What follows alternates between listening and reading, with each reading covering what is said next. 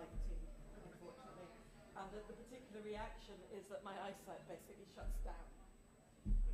Oh, is that for me? Thank you, Mr. Green Room Sir.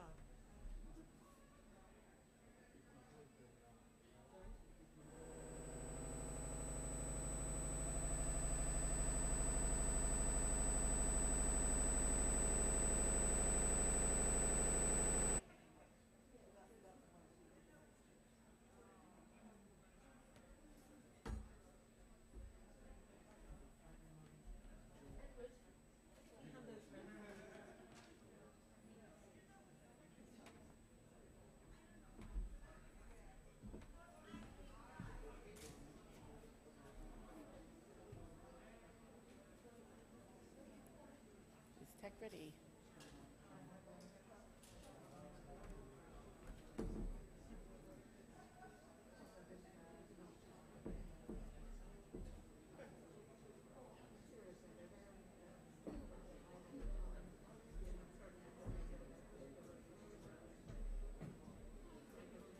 Is tech ready for us?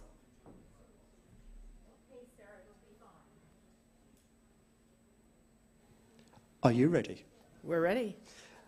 Just checking, are you happy with the microphone? Can we hear you? I can hear you. Can you hear me?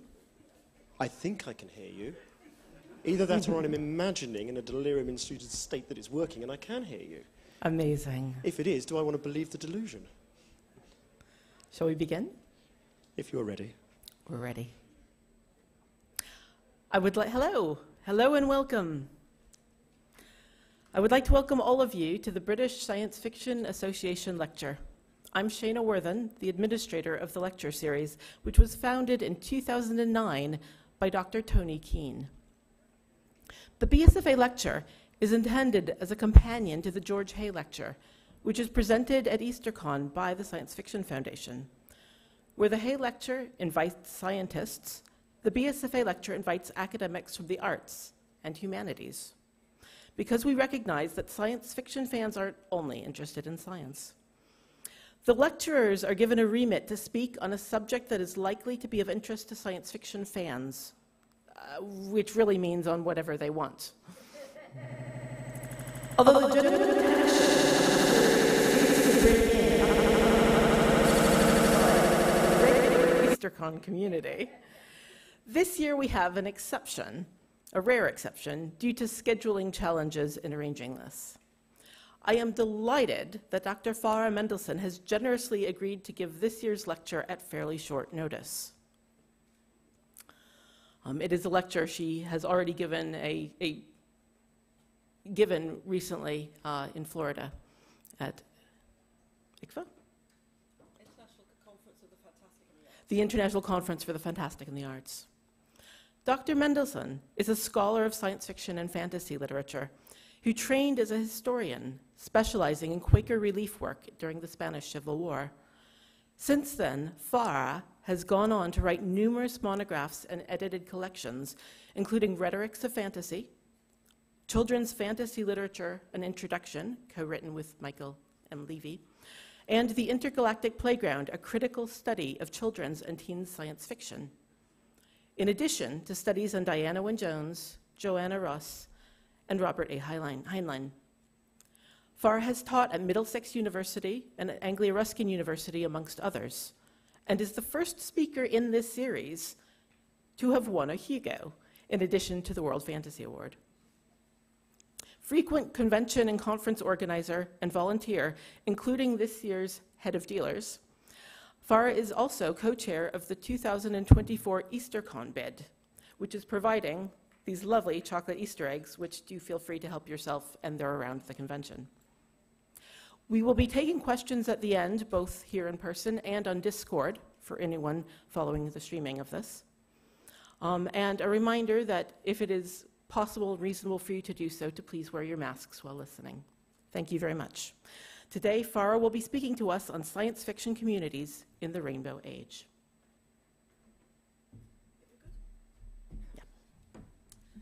Thank you all. Before I start, I just want to say, as well as Easter, it's actually Pesach. And in the interest of diversity, I'm going to teach you all to wish us a happy Pesach. And what you say is Hag Sameach. So after 3, 1, 2, 3.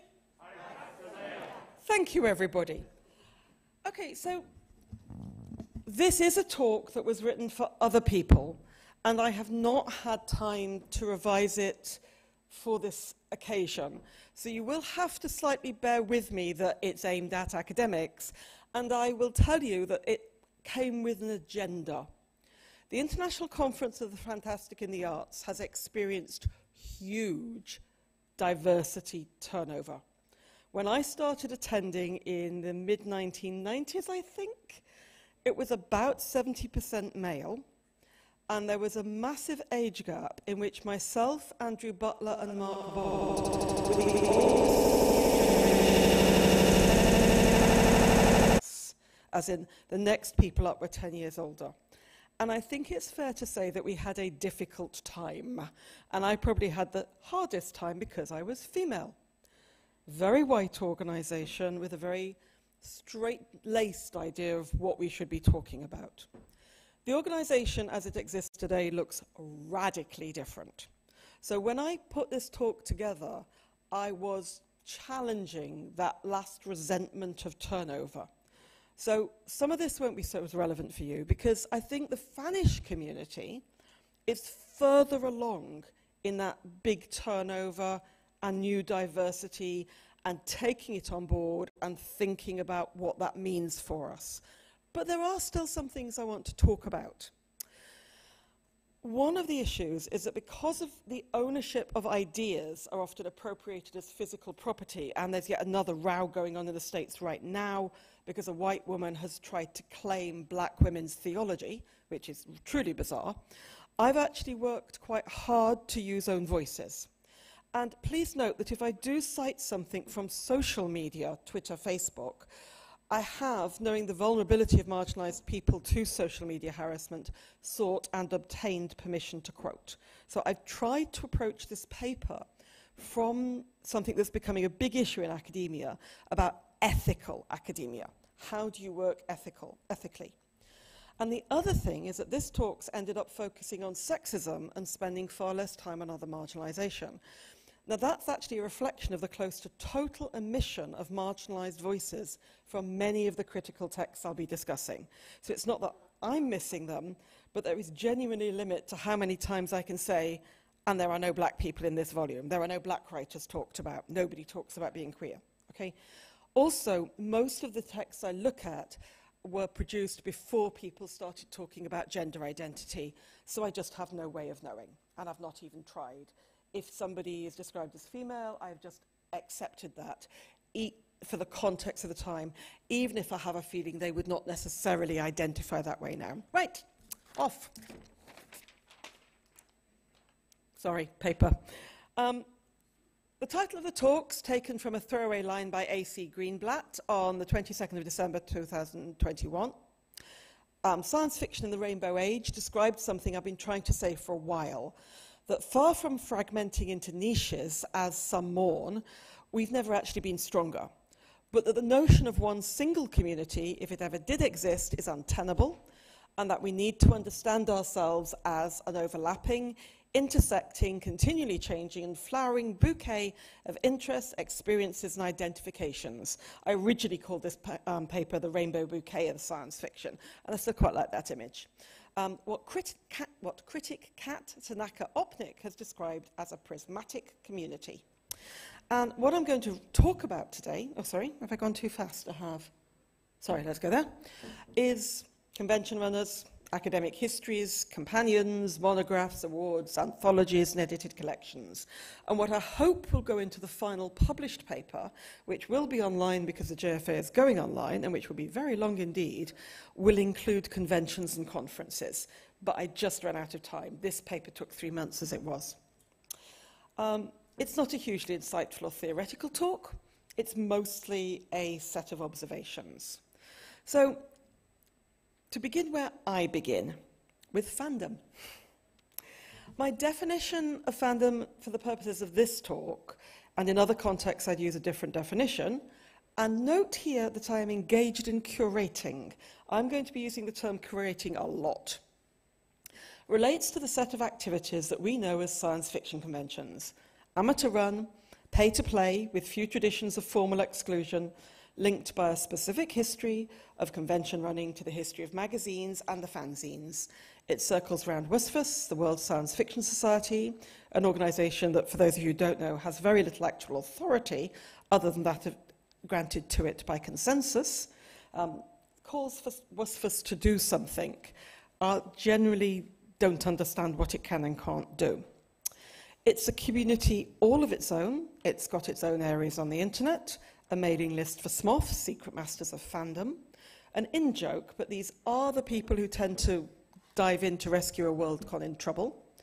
The Journeymen of Fandom, a relatively recent split-off of younger convention runners who tend to be more interested in and supportive of things like codes of conduct and panel parity. It has its own apocryphal and written histories, some published, like Sam Moskowitz and Pete Weston, others stored in fanzines, now digitised, and on the Fancyclopedia. One way to think of it, it's a history in which the Worldcon chairs are our kings and queens, winners of fan funds are our ambassadors, the conventions are our exchanges, the fanzines are great literature. It's a community which considers itself welcoming and inclusive, and in many ways it is. And a lot of the time here I'm going to be offering criticisms that I do not wish to be seen as hostile, okay? But it demonstrates frequently that it curates its membership precisely through its understanding of what fan history is. It reminds me at times of a university department I was once peripherally associated with, in which the only kinds of history worth teaching were high politics, and never once acknowledged that this filtered out everyone but public school-educated white men. It's a community that's got a bad habit of testing its members to check that they're the right kind of fan. Twice in the few weeks before I gave this paper, I saw once to me and once to someone else, seen respondents react to questions with either how can you possibly not know that, or, and this really threw me, with a presumption of ill intent, which was odd. It's a community that presumes that its understanding of fan history is the very definition of fandom. They are fans of fandom itself, for whom fiawol, fandom is a way of life, was coined. And I'm probably in the borderlands of this fandom, so I don't regard myself as innocent.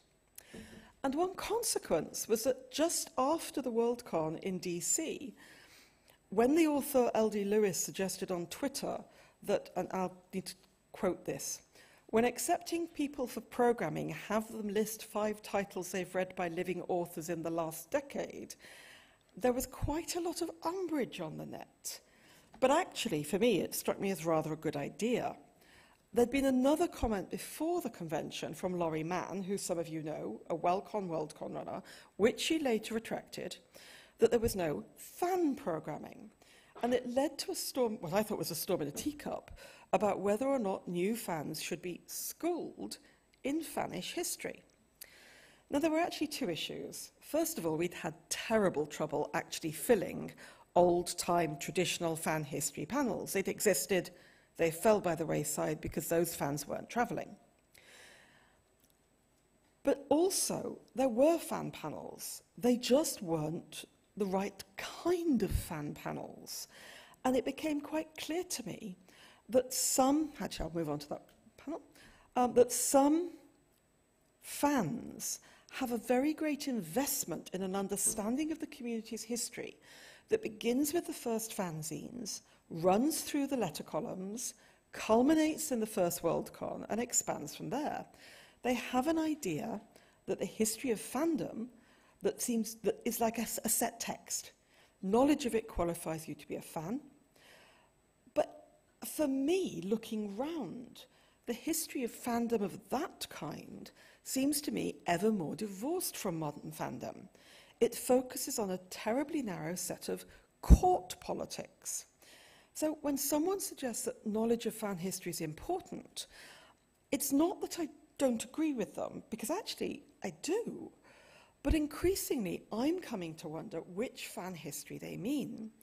Because from my perspective as a historian, as a sociologist, as essentially a Marxist, I think fan history is actually ready for a real revolution. Sorry, that's not coming with me, is it? As stark as that of the Marxist turn in history in the 1930s and the post-colonial challenges of the 1980s and 1990s. And some of this has been offered not by the fan historians, but by the authors and fanzines who are not linked to the old school fandom and who have rather different profiles. Ngoyan, N.K. Jemisin, Natalie Lurs, and their speeches and commentary. And need to be more fully recognised, I think, as challenges to the monolithic, hegemonic, historical narratives of fan history that are still being presented as neutral. LiveJournal, podcast, Twitter, and new conventions, all of which, as I said, I hope to discuss in the published paper, have all challenged this traditional court politics of fandom. And this led me to start thinking about this process of curation all the way through. And at this point, I'm going to put down the paper because this bit I know better. That's the bit that I didn't deliver at ICFA, okay? Because it's not really them. When we ask what we're interested in, we depend on what people have produced before. And this is where I decided to go take a look. I had a look, and on the left-hand side, you've got some very old histories. Bailey's Pilgrims Through Space and Time, Kingsley Amis's New Maps of Hell, Moscovitz's Explorers of the Infinite, Aldous' Billionaire Spree, Del Rey, World of Science Fiction, Claes and Some Kind of Paradise.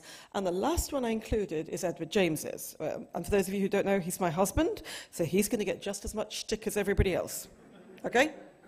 And on the right-hand side are the modern ones. And I decided I needed to take a look at the way they curated our history and just do a bit of number crunching. And the basic issue is that they're terribly, terribly Anglocentric, which we know, and very prejudiced against women. Just to give you an example, in Bailey, he has 33 names cited, there's one woman, it's Mary Shelley. Amis, 51 authors cited, one woman, Mary Shelley. Moscovitz manages 2, but oddly enough, all the chapters are named after the author he's talking about, except for the Mary Shelley one. And that's just odd.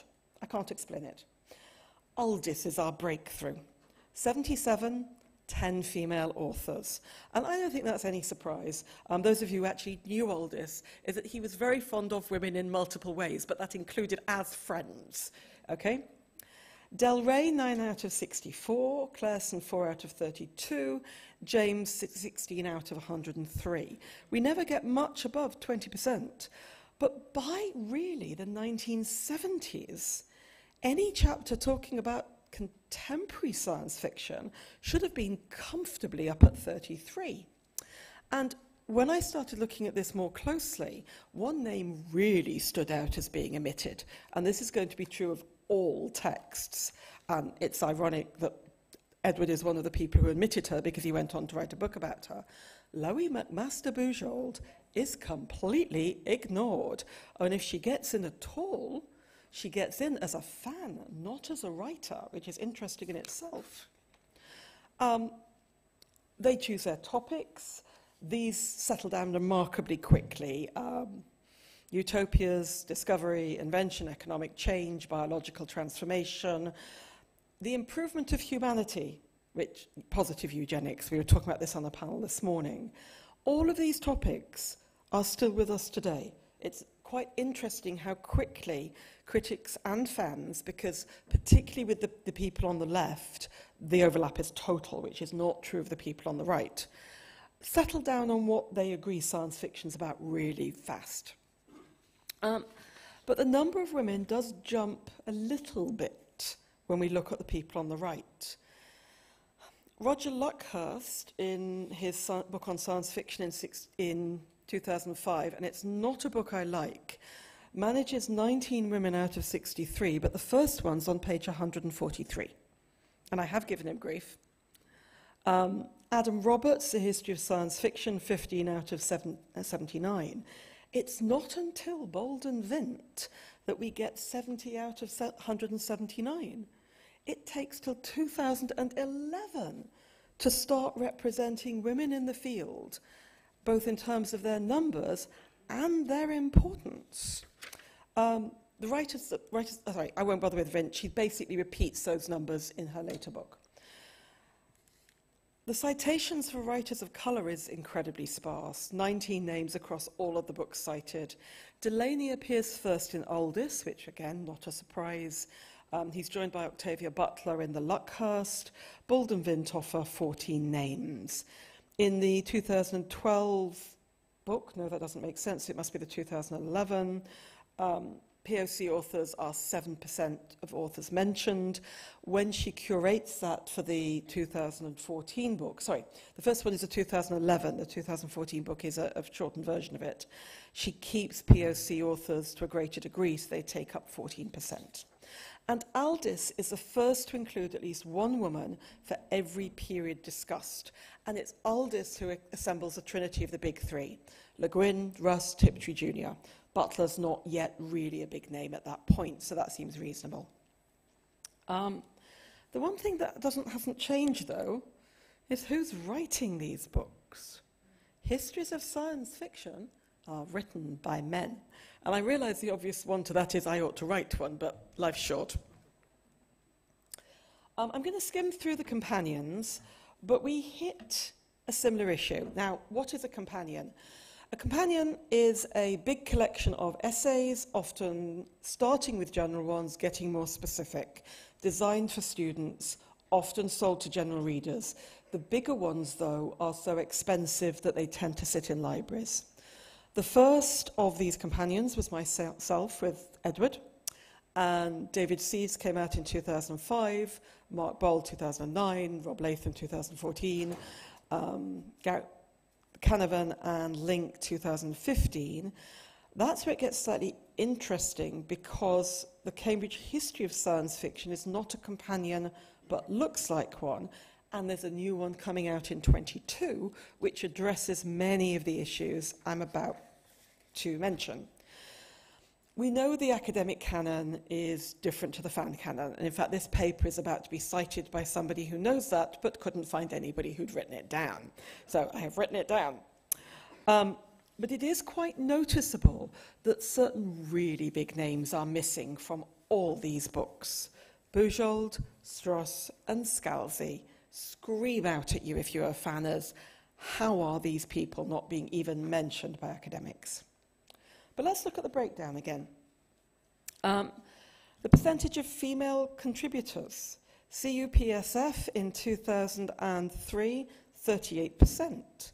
Blackwell in 05, 28%. Routledge in 09, 33%. Oxford, 22%. CUP American Science Fiction, 47%. And the CUP History, which I'd been promised was much better, came out at 31%. We did ours in 2003, when we were having to work quite hard without the internet web pages, etc., where you could simply surf for people. I mean, frankly, now I look for contributors and peer reviewers. I go straight to academia.edu. You know, there'll be interesting people there. We didn't have that. And still, we're hovering around the 30%. Now, this was the point that I looked round and I asked the men at ICFA to stand up. I'm not going to do that to you. The look of shock on some of the older men's faces as they realized they were less than 40% of the room was a joy. Okay? I'm not going to pretend to you. It was the best moment of the talk, because they had not realized they're now in the minority. But if they're now in the minority, why are they the ones dominating these books?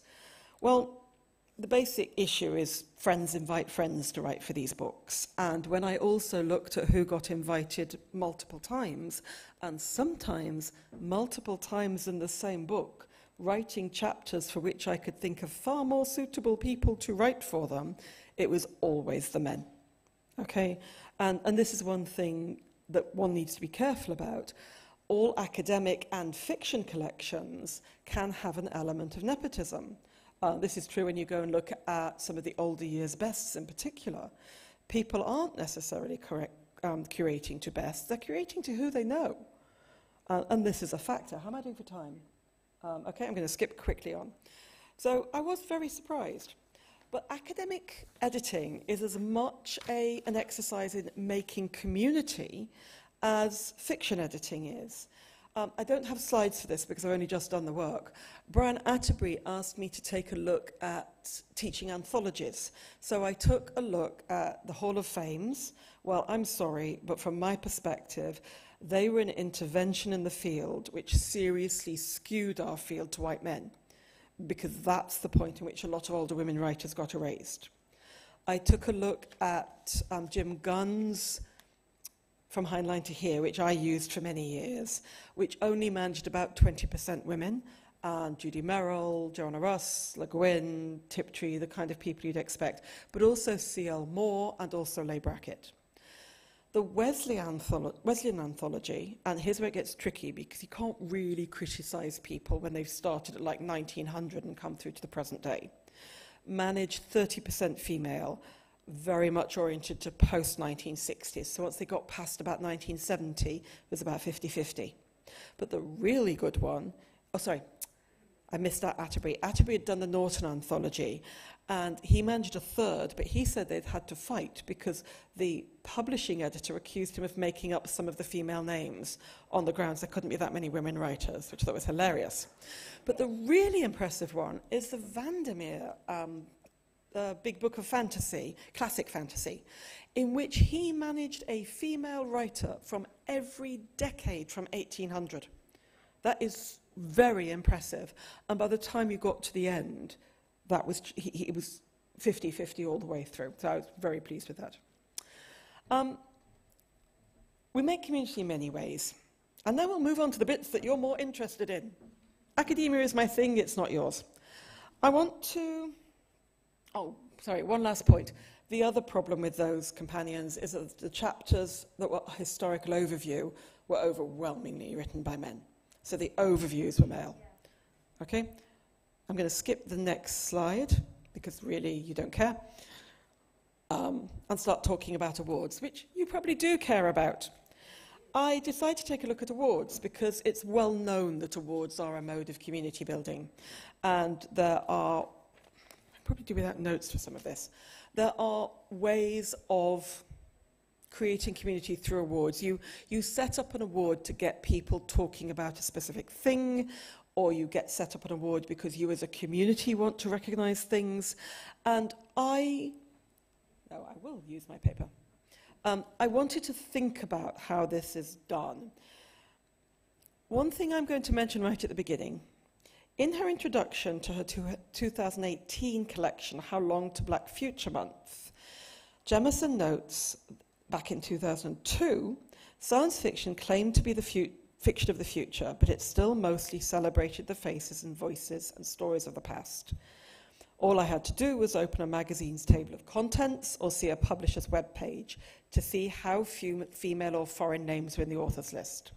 In the same anthology, Walter Mosley wrote, "Everywhere I go, I meet young black poets and novelists who are working on science fiction manuscripts. Within the next 5 years, I predict that there will be an explosion of science fiction from the black community." Pretty much on time, I think. They both nailed that. It's come astonishingly fast.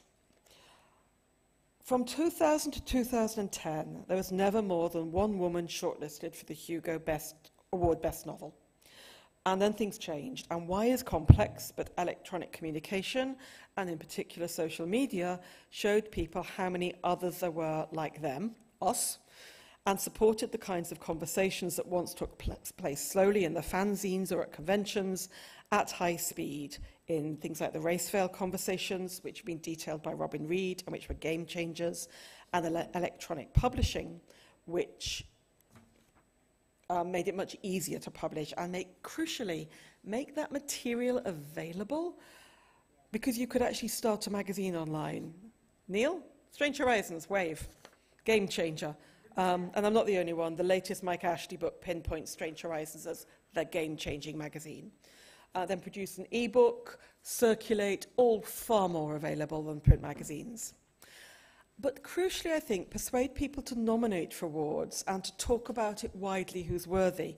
In 2013, I was sent to WisCon to recruit for WorldCon in 2014, and I was truly shocked at how many people there said, we don't care about the Hugos, it's none of our business. I would suggest that the influx of WisCon fandom into the votings made a big difference. In 2011 and 2016, 3 women were shortlisted for the Hugo Best Novel. In 2010, 2, yes, I've got that right, 2017, 4, 3 in 2018, and 5 in 2019. In 2020 and 2021, the entire Best Novel category was female. As we know, N.K. Jemisin was a major element of that. Now, part of this is, over the issues, is how awards are constructed. Did any of you follow the very public collapse of the Romance Writers Award? Okay, for those who didn't, some of the problems was flat-out racism, but some of the problem was the way the award was constructed, whereby regional chapters made nominations that had to be passed forward. And what that did was to depress black voters. I don't mean as in tablets, I mean as in voter suppression, essentially. Okay?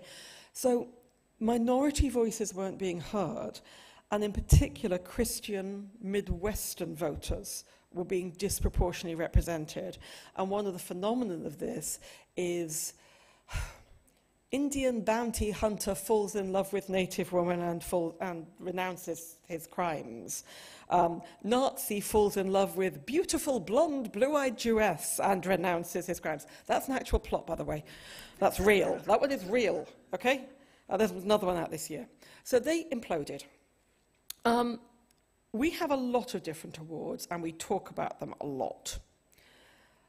They started with the Hugos in the 1950s, and the latest is the Ignite Awards, founded in 2020.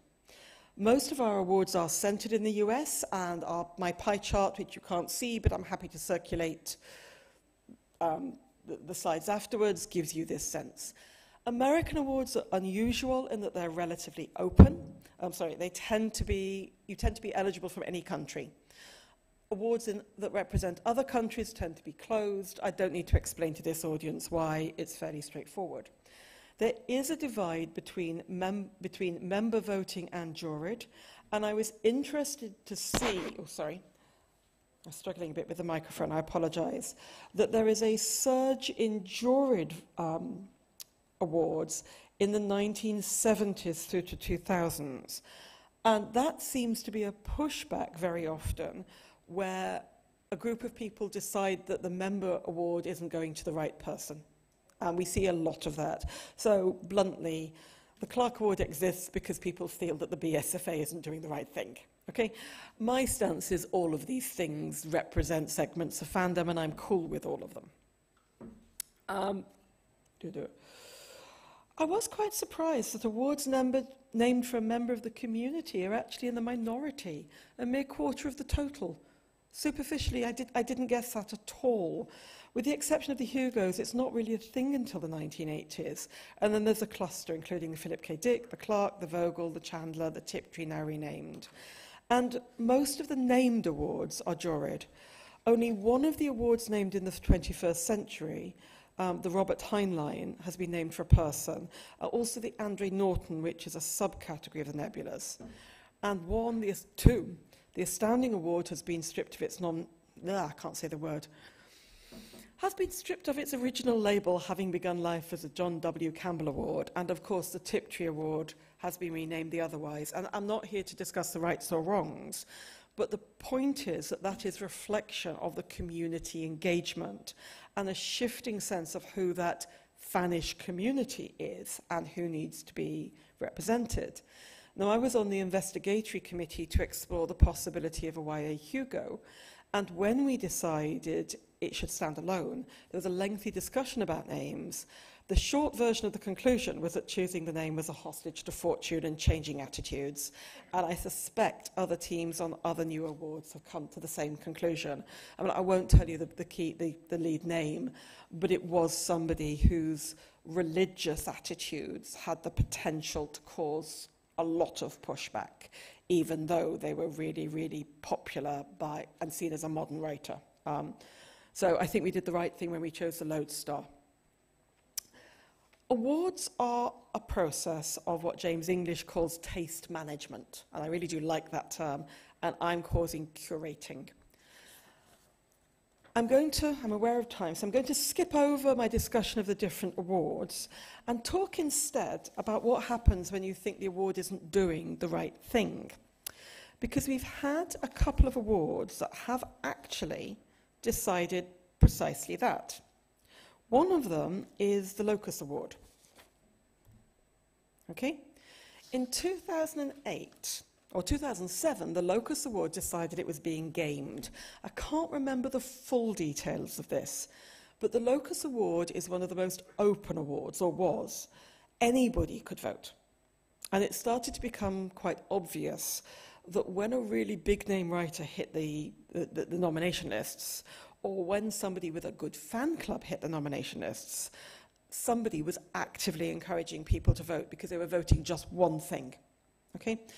So they decided that they would change it so that subscribers get 1 vote and non-subscribers get a 0.5. And to a degree, it has had the desired effect, but at the time, it was very controversial indeed.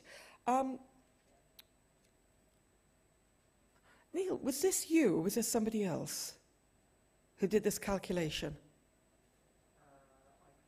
Okay, we're not sure. Okay, somebody called Neil basically took a look that year at how it affected the vote, and it did affect the vote. It curated to come out with a different winner. And it was quite controversial, but it's now settled down and nobody thinks twice. But it came up for me personally a couple of years ago, because I edited a book essentially as my last gift to my friend Mike Levy. I finished his book off, and we got a Locus nomination. But we had 150 contributors, and the book cost £100. And I happen to know how many people vote in the non-fiction category. It's only around 250. And I got some pushback from a couple of contributors, but I actually felt it was unethical to accept the nomination. If the book had been 20 quid, yes, because then anybody could have gone and bought it, but 100? So that was a piece of self-curation on the basis of this the way this award worked. Had the book got a Hugo nomination, it didn't, I'd have accepted the nomination, because within the parameters of the way the Hugo Award works, and the fact that we sent out a Hugo package, it would have, even if the nomination had been gamed, I would have felt cool that that would have been rectified by the award winners. So these are ways in which we think about this. The other one I was involved in was the change in the BSFA nomination process in 2015. I was the awards officer. So the old process, all members nominated, shortlist drawn from the round, result. The novel category was overwhelmingly male. The short story category, you could get on it with 3 nominations, and that became an issue when a couple of people got that 3rd nomination from a partner. Nothing illegitimate about it, okay? And I do want to emphasize that. I'm not accusing anybody of cheating. But what I had done just a few years recently was a big piece of research on children's science fiction, when I'd asked people 2 questions. What did they remember reading, and had they read any of a named list of writers? And I'm sorry, blokes, but on the first question, all men only named men. But when I asked them if they'd read it from a list, they ticked women's names, okay? So what we did was have an all-year-round crowdsourcing page. All members can nominate, and you just need 1 nomination to get on the long list. And that long list is offered to members to select from the shortlist. And men do now nominate to that because they nominate as they read, not when they think about it 6 months later. We now have a diverse long list. All shortlist nominations are now receiving around 8 votes, which is not bad, we're a small pool. And the winners are split evenly between men and women. In 2022, I wrote this just before the list came out. Men are a minority of the nominees. We have our first African nominee and a thoroughly diverse list. This is a deliberate curation of the community, okay? And we did it to produce something new. I probably won't go on to the last of the slides, so I think there's one more area I'm going to talk about, and that's what's happening at the moment, which I'm uncomfortable with. But again, I'm going to say there is a difference between my personal distress, and I am distressed about this, and whether this is legitimate. This is perfectly legitimate. A couple of years ago, it was decided by Westfest to set up a committee to look at all the Hugo categories. And for the first year and a bit, this took place on email, and I was part of that discussion. And then in 2021, it moved to Discord. And we weren't really consulted, we were just told it was moving to Discord. And suddenly, it's taking place on a platform that I personally can't follow. Conversation happens in real time, it pings up constantly. By the time I want to respond, we're 20 comments on. And the other thing I started to notice, and the reason I've done this, and all you have to see is what's in bold, is I was seeing the same names all the time, whereas in the email discussions, different groups had different names who were often stakeholders in that area. So if you look at this one, on the left is the email group, and on the right is the Discord group. And only 3 names made the transfer, okay? Everybody else just got left behind. This is best related work. On the original group, there are several people who are regularly eligible for best related work. On the Discord group, they're gone, okay? So then I looked at the 2 areas that I can see. I can't see all the Discord threads because I only signed up for 2. I looked at best series, which I was very heavily involved with, ironically because I don't actually like series fiction, but felt an injustice was being done. And this is only half a joke. The series fiction email group used to write 3,000-word emails and finish them saying, "And I'll carry on in the next post." It's hilarious. But it was quite a slow group. And then on the right, you can see again, no overlap, or hardly any. And in terms of the conversation, all the earlier conversation has been disappeared. One comment has been made by the one overlap on this, Joshua Cronengold, that I know to be incorrect, okay? But there's nobody there to correct him except me, and I've already missed it. But again, nothing illegitimate about this. So this is where I got really uncomfortable. I went and looked at the participants in the Discord across the categories I could access easily. You don't need to look at the names. I could have deleted the names, in fact. All you really need to look at is the fact that it's the same names over and over again. And when I looked at the ones I know, there are a couple of conventions that specialize in fanzines and traditional style fan history. And it's as if we'd handed over the Hugo conversation to that group. And that, I think, is problematic. So there's nothing wrong with any individual, and I wish to emphasize everybody here is a person of goodwill, okay? Many of them are my friends. But we have, by moving from one platform to another platform, we've done the equivalent of moving from a cafe to a pub. It's had a curatorial effect, or taking it from the ground floor to upstairs. And when we're thinking about the diversity of our conventions, there is one non-white person on this. That's a radically different direction from the way actually everything else is going. So there is a problem. Now, I'm just going to show you some quick slides, and I'm going to stop to make a little time for questions. One of the things I decided I was interested in is overlaps between different awards. And all I really want to point out to you here, if you look on the left, you will see the locus. The locus nomination normally comes out before everything else, and it seems to feed other awards. So that's novels. On the far right is the Ignite, is the otherwise. Doesn't affect that at all, hardly affects the Ignite. Again, you can see Locus, Hugo, Nebula, Ignite. You can see we're going popular, curated popular, very curated popular, completely different set of curation. Make sense? Different reflections of community. And the exception, but this is not true this year, is the YA award. Last year, there was close to no overlap with other awards. This year, there is. Okay? I'm going to stop there and not cover anything else because I could keep going for another hour and that would really bore you all. Thank you for your patience.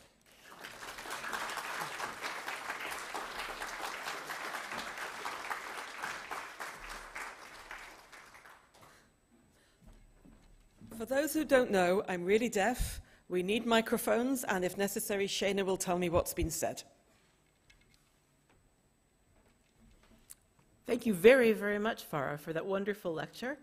We have about 10 minutes for questions. We will be taking them on both Discord, which Neil over here has generously agreed to monitor, and as well there should be a rover with a mic, which we can use right here for anyone with questions. Neil asked me something awkward to kick us off. Go for it. And then I think Jeff has a question. Yes. Neil and then Jeff. I suspect the answer to this is no, but have you... Louder? Okay. Have you had a chance to look at the curatorial effect of the Locus Awards over time and compare like the 90s or 80s to now? Because I suspect it's become more curatorial as the field feels to have got bigger. It has. So the Locus shortlist is essentially just recommendations from reviewers. They have been a lot more careful about the reviewers they use, but there was I've got mixed feelings about this. I won't name the author. An author got really upset because they hit every nomination list but didn't get recommended by Locus. Now, I kind of feel nobody has a right to get nominated. It's a great irony. Rhetorics of Fantasy got no fantasy nominations, all science fiction nominations. You can't win them all. But I did kind of get where she was coming from. One of the things people don't realise is that Locus reviewers choose the books they're going to review. They're not told what to review. So there's several layers of curation going on. However, in terms of popular pushback, and I can only speak for my own category, it's the only one I have paid casual attention to, the best related pretty much went on sales figures for the past few years in terms of who actually wins. So it swings and roundabouts. But yes, that's a question I probably need to ask. What I would say is that under Charles, it was heavily curated in very specific ways, which very much excluded anything vaguely popular. He was very supportive of capital D diversity, but less supportive of diversity of genre. Jeff? I was fascinated to see the crossover when you moved on to Discord. I was wondering if you had any thoughts about why that happened. Was it to do with access to technology? Was it to do with the kind of people who use Discord? They're more into conventions anyway? That's pretty much it. The people who have taken to Discord tend to be con runners. A lot of con runners use Slack and Discord for organising. They tend to be people I happen to know have spare time and can respond in real time, advantaged by being on the Eastern Seaboard. They're also just... okay, this is an odd thing to say. I can't prove anything here. I know nothing about most of these individuals. But it did strike me as a very weird platform for us to be using when so many of us are neurodivergent and struggle with information overload, to be using a platform that if you don't turn the damn thing off, beeps at you constantly. I kept it on my phone for, I think, a week and just could not deal. So there is very definitely, it is curated to a set of people who like this technology. Now, who am I to say that's wrong? But I can see that it's had an effect that I think is of concern. And that's as far as I want to go, because I do not want to diss very hard-working people. Does that make sense? So there's a problem here. For me, it's actually, the equivalent actually is union meetings during babysitting hours.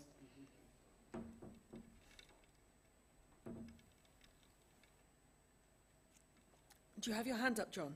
No. Yeah. Oh, okay. I feel scratching your ear should be a fan activity. Sorry.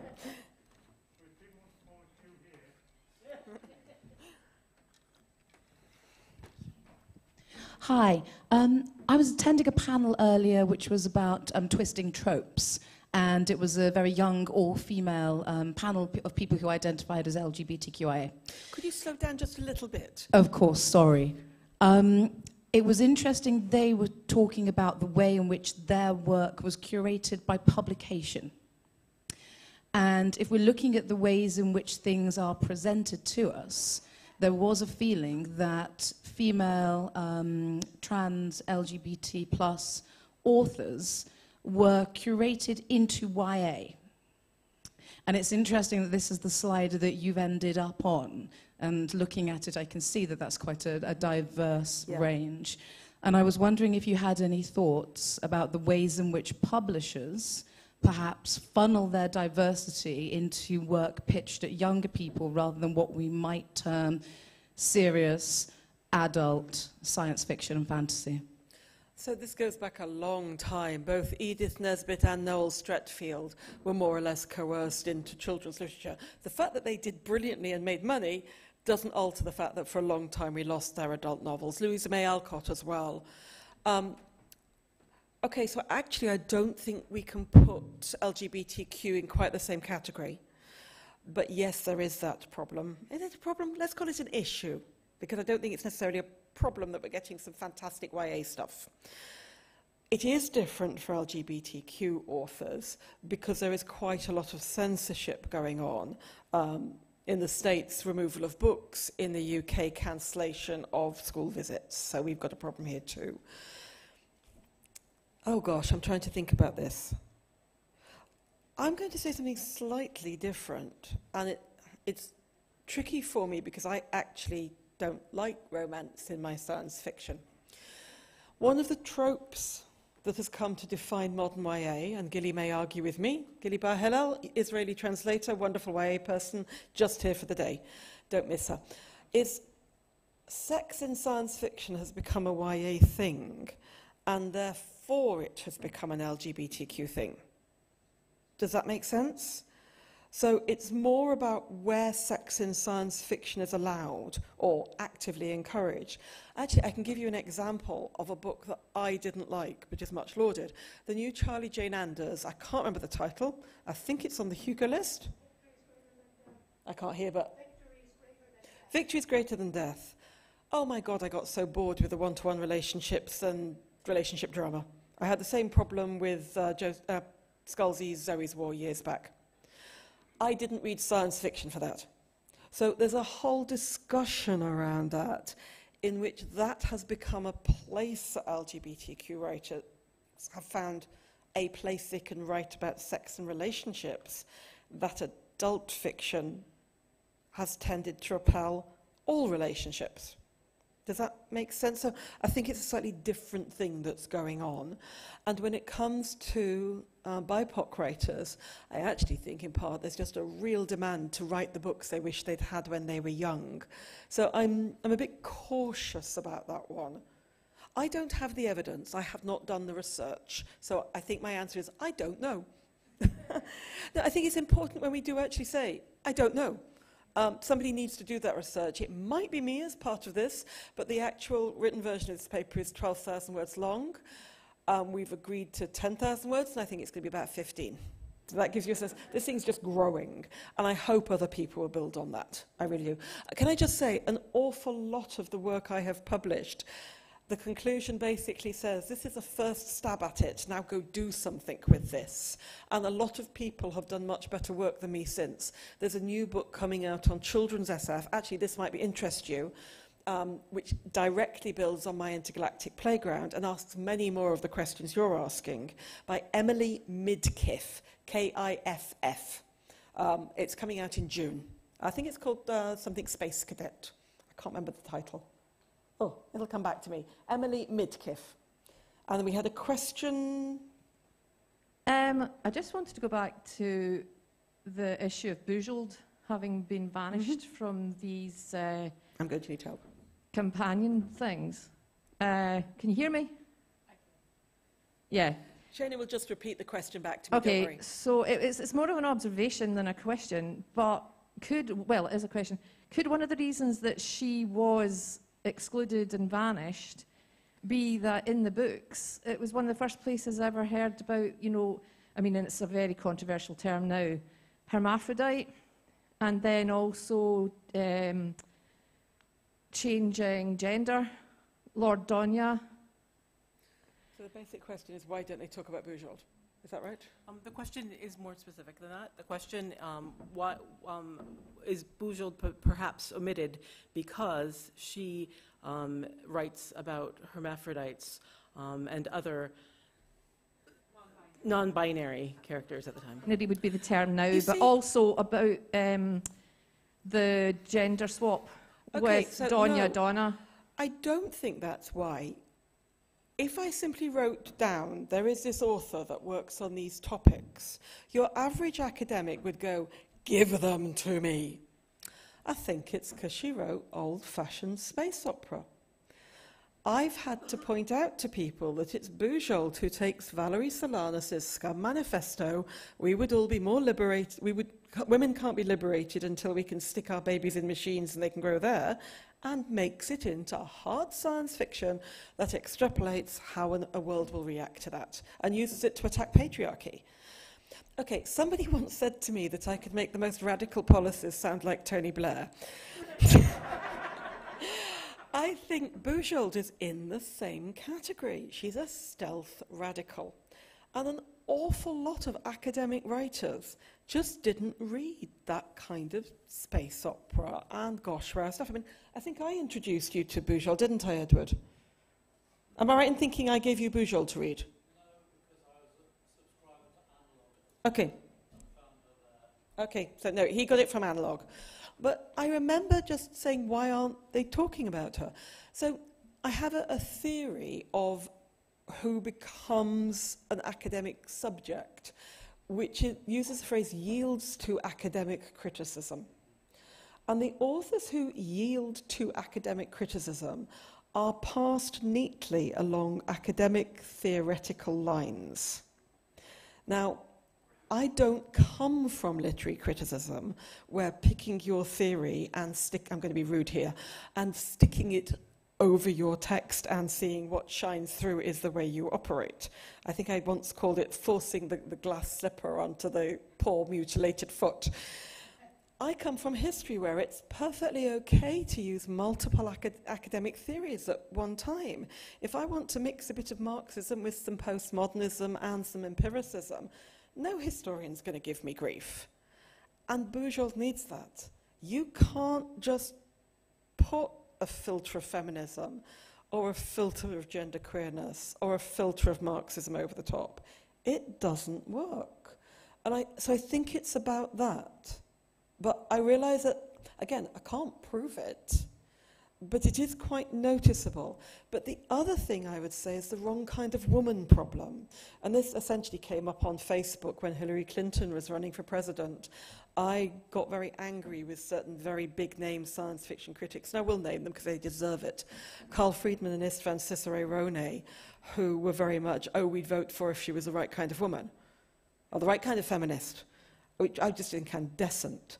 And that ties in with the way male critics treat women in these books. Well, I mentioned that in Roger Luckhurst's book, the first woman to appear appears on page 143. It's extremely common for women and people of colour to be corralled into chapters on feminism and on race. And it was Istvan's book, Seven Beauties of Science Fiction, which I otherwise adore. It's a fantastic book about how to understand the line-by-line writing of science fiction. It's a very good match for my own rhetorics of fantasy. Except there is a chapter on linguistics, in which he only talks about men. And the one professor of linguistics in the field, Suzette Hayden-Elgin, is in their chapter on feminism. And at that point, I lost my temper. I wrote a review that the JFA actually rejected. But the SFRA, not the SFRA, sorry, the New York Review of Science Fiction, a fanish publication, was perfectly happy to take, because generally speaking, the fan conversation on this has been way further along, and also, I know we have our fanish squabbles. I know sometimes it can feel very unpleasant, but generally speaking, I have found fans as a group more inclined to be self-rectifying than academics are. Okay? Sorry? I will stop there, shall I? Thank you, everybody.